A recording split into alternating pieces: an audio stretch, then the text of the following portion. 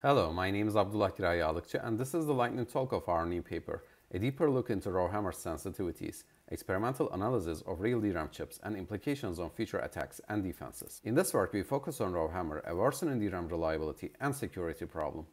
Unfortunately, it is unclear but critical to understand how the RowHammer vulnerability varies under different conditions. In this work, our goal is to provide insights into three fundamental properties of RowHammer that are not yet rigorously studied but can be leveraged to design more effective and efficient attacks and defenses.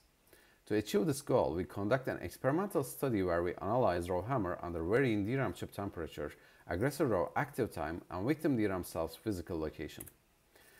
In this study, we test 272 real DRAM chips of DDR3 and DDR4 modules from 4 major manufacturers.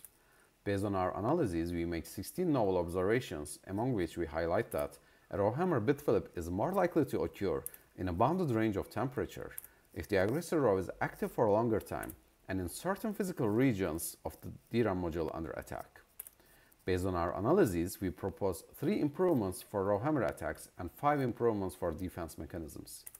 In conclusion, we believe that our novel observations can be used for crafting more effective attacks and designing more effective and efficient defense mechanisms. For further information, I invite you to read our full paper and attend our live talk in session 10A on October 21st.